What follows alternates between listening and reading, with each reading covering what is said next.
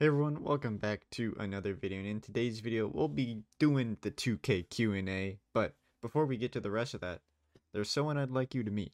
What's up? What's up everyone? Welcome back to another video. Today is the 2K Q&A. Uh, Thank you very much. I greatly appreciate it, and if you are interested in coaching, my Rocket League coaching, I do have a link down in the description for my Fiverr, but because it's the 2K Q&A and 2K special, if you anyone wants a chance at a free coaching giveaway, uh just put a comment down in the comment section saying coaching would be cool.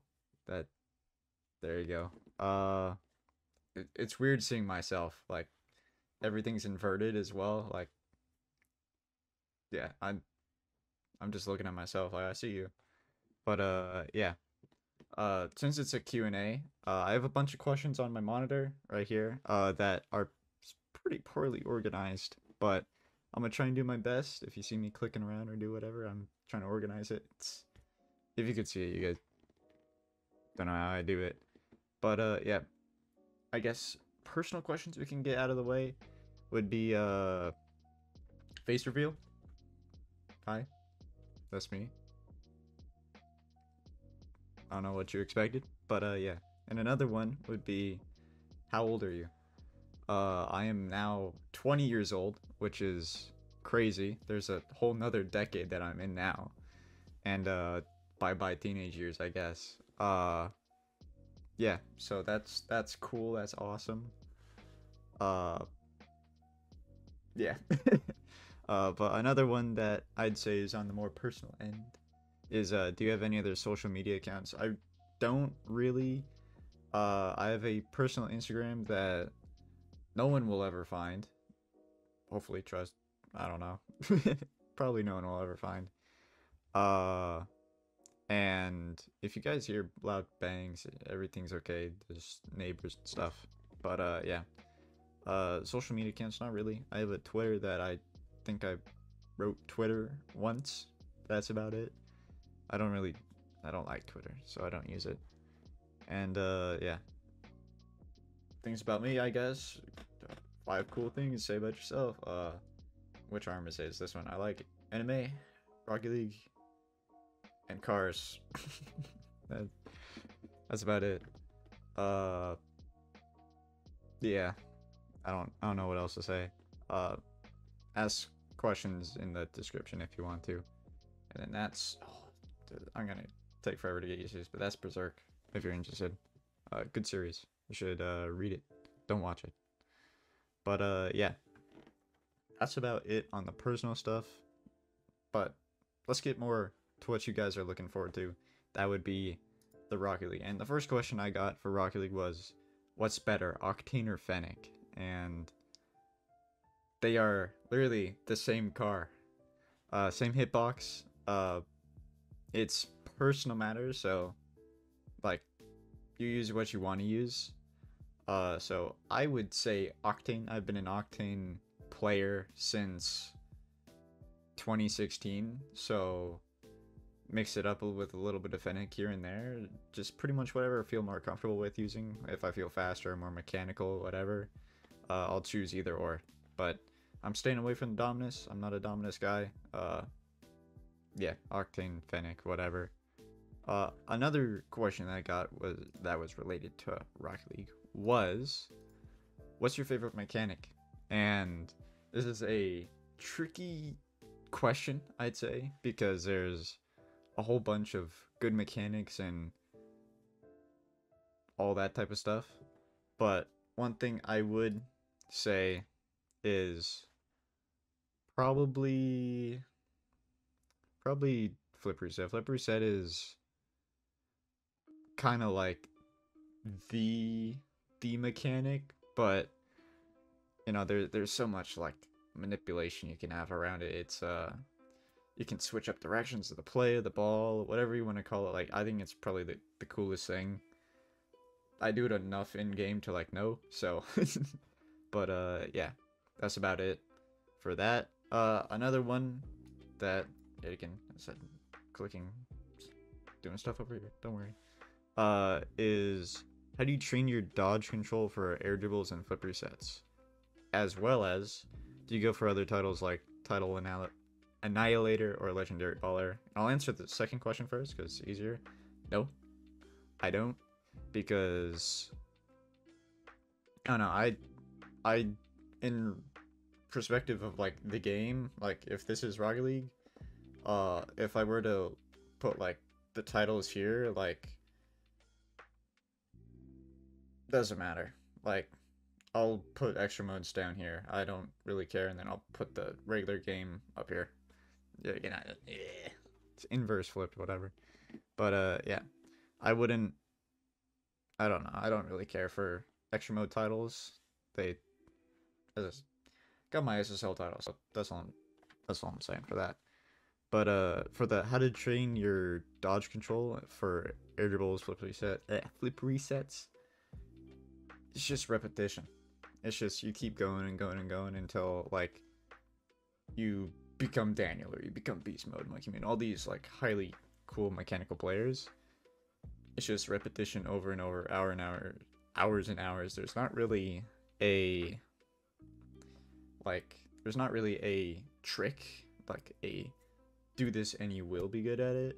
It's more of it's repetition. Like a lot of this game is just gonna be repetition, muscle memory, and that. But one thing I would suggest is like for the dodge control is go off the wall, jump off the wall, and then try to flip your car, like get as spun out as possible, like kind of create these like blackout moments, like where you don't know what to do, because the more you know what to do, like the less you have those blackout moments. So if you keep pushing and pressuring that, there'll be no more blackout moments. So if you're flipping off the wall and the ball's like, you know, like kind of far away and then you have to flip to get there, it's like you won't have that, oh, what do I press, what do I do in this time?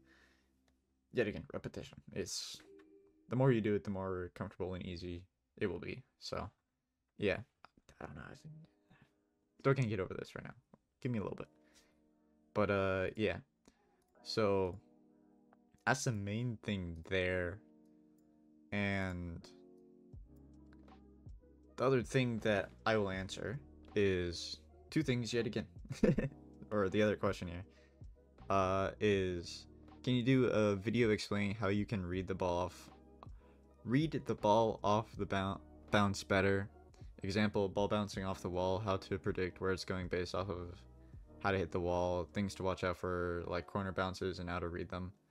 And two is 3s and 2s positioning video, just a deep dive into positioning. Now, I'll answer the second one first. I don't know, it seems like an easier answer to me. 2s and 3s positioning video, I do have it planned, right? It's just, I don't know if any of you guys know him, but Beaches, I don't know how to say his name.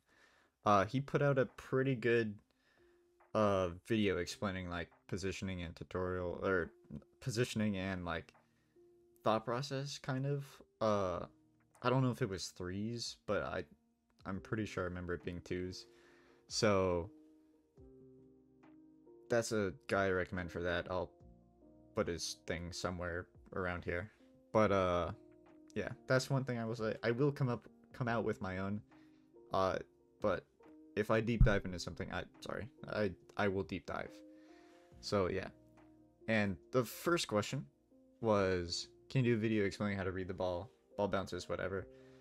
That's like the original like question of how to practice dodge like control. It's repetition. The more you realize you're in this situation of like, let's say the ball is bouncing in the blue left-handed corner, like if you're driving if you're driving this way and the ball is going in the corner, I don't know how to, yeah, but you're on the orange team, you're attacking the ball that goes into your attacking left corner, like the blue corner, and it's gonna bounce out mid.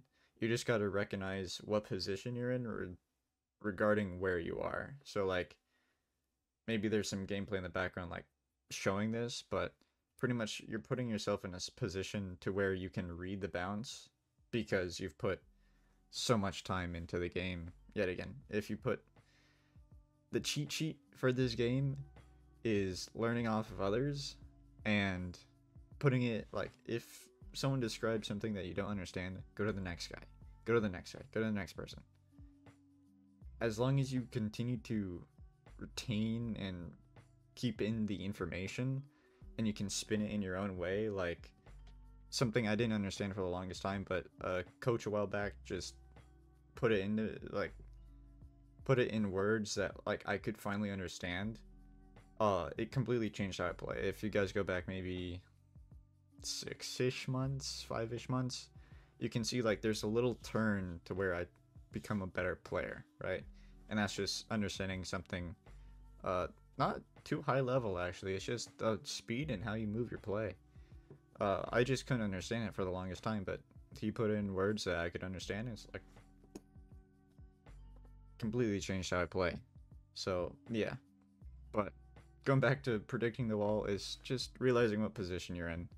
Like if you're attacking that blue left corner and you're on the orange team and it's gonna bounce back, or it's gonna bounce back mid, you're just gonna try and meet the ball where it's like an aerial, right? You're just trying to meet the ball where you want to meet the ball. Like if the ball is going up and you're like mid here and the ball will just keep this trajectory and then slowly curve down, you just want to practice to where you jump where you want to meet the ball. Same thing with the wall. If you see the ball going pretty fast, it's probably going to bounce off pretty fast. Now the only thing that's going to differentiate is where the ball touches on the wall. If it's like that weird little corner where it's like it's kind of curved and cupped like that, like in the corner, then it's gonna take a weird bounce, like no matter what. If it's, yeah, I don't know how to describe it, but yeah, it's just repetition, time, practice, all that. Like there's no direct stuff that will say this will make you cut thousands of hours. It's just keeping up knowledge in the game. That's all I'm gonna say. But yeah, that. All right, I'm back. I knew I missed a question. So yeah, another question is, what mechanic do you recommend to rank up faster? And I'm gonna go a little more in depth with this one. This is more of a layered question to me because, believe it or not, guys, there's more than like 2 ranks in the game. Champ and Diamond. There's Grand Champ, there's SSL, there's Plat, there's Gold, there's Silver, and there's Bronze. So depending on each rank, there's going to be a different answer. And for Bronze to Gold, my mechanic will be play the game.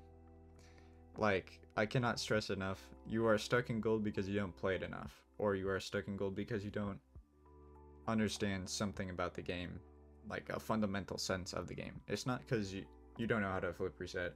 It's not because you don't know how to wave dash. It's not because you don't know how to ceiling pinch. Those aren't reasons. It's because you don't understand something at a fundamental level. Like this is the break button. Power slide button for me. I don't have stuff bound here. But yeah, break button, power slide, air roll, whatever you want this to be.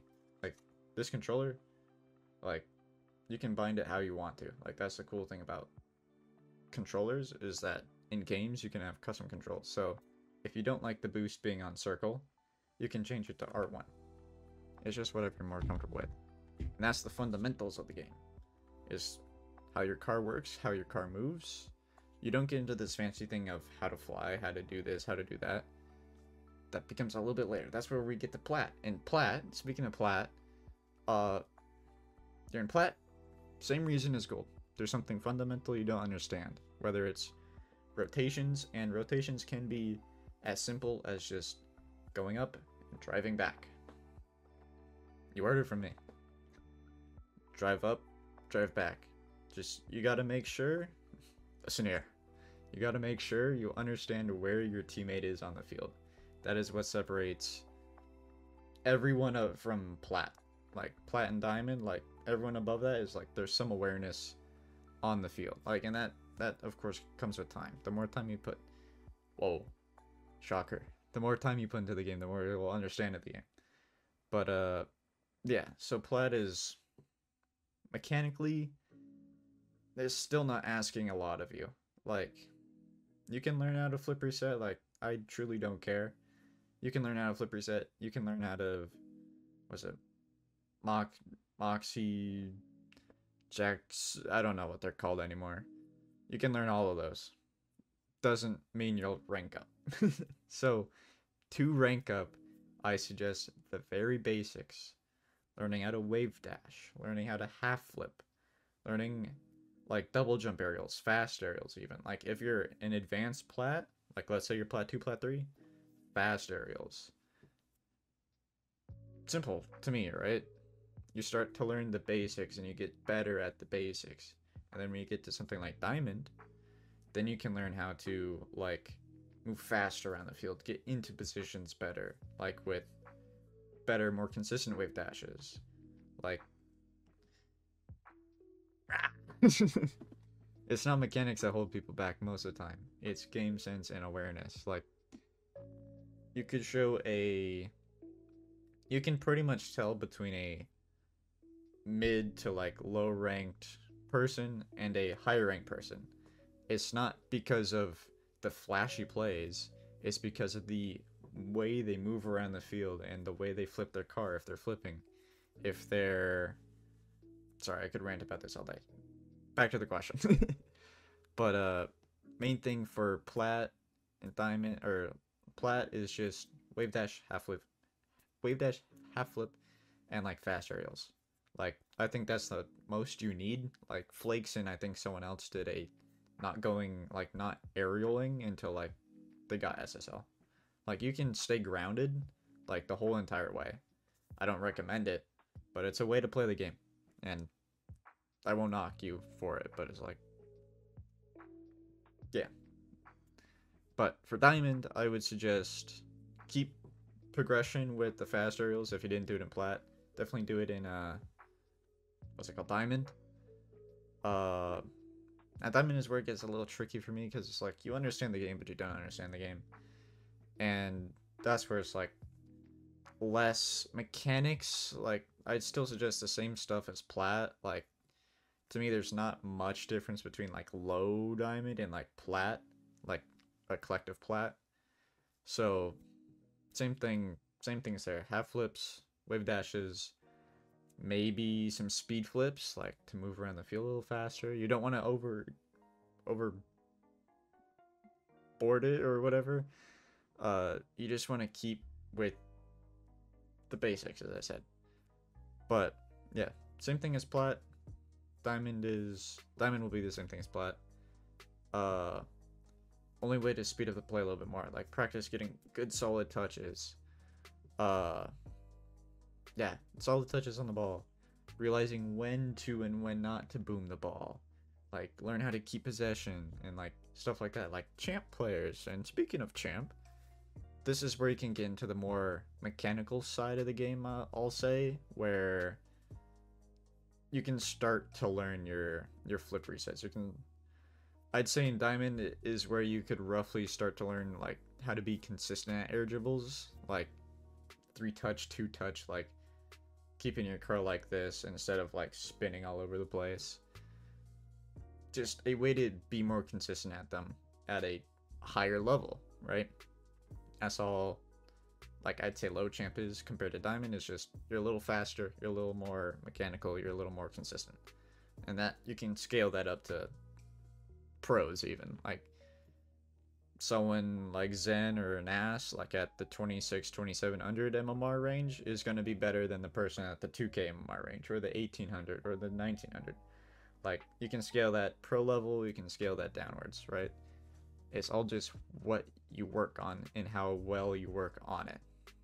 If you want to be a plat and you want to be a freestyler, go ahead, learn all the fancy mechanics, but you will probably be plat diamond forever unless you get the champ. But back to champ, that is going to be the air dribbles, that is going to be the flip resets. You can start to learn it. You won't be as consistent as it because this is where you start to build your start to build your fundamentals of like car control and everything. So I would say like this is where you can start to test and like figure out what you want to do with your car. Whether that's through those mechanics or if watching, practicing, whatever, and training. Like, be my guest. Practice whatever you want to practice. I'm not gonna say don't do that. I'm just gonna say, whoa, this is what I suggest to rank up if you just want to focus on the rank. But if you want to focus on like overall, it's gonna take a lot longer, of course. But you know, there's prodigies that have like 4K hours on the game and are like top 100. Like, everyone plays the game at their own pace. Like, there's no be here at this level or at this amount of hours you're gonna be this level. It's not how the game works. there's people I know that have like 10K hours and they're in champ, and then there's people that I know that have like 400 hours and are in like GC1 or something. Like 2K hours are in GC1, like GC2. Like, it doesn't game. You'll find your rank, right, and you'll go through the ranks. Like, it's just a matter of time. But GC, like, if you're in GC and you're asking what mechanics you should be working on, it's not mechanics, it's game sense. Like, the difference between a GC1 and a GC2, if you're in that level, you can tell a difference between a GC1 and a GC2. You can tell the difference between a GC2 and a GC3, and a GC3 and an SSL, and then the levels of SSL. If you're anywhere in between those, it's not mechanics anymore that you need to work on, unless you're obviously not a mechanical player. Then you gotta work on the mechanics, right? But for champ, or let's say plat through champ, that's where you can work on getting how to use your car and like all that stuff.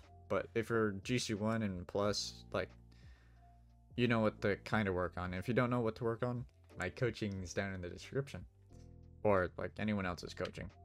But yeah, that's all the questions we have for today, and hopefully I didn't ramble too long. I'm looking at my recording time here and it says 22 minutes, so hopefully that's not too long. Maybe I'll cut some stuff out. But yeah, that's been me. Thank you again for 2K. It really does mean a lot. I really do appreciate it. On to better and bigger things, and I'll see ya in the next one. Peace.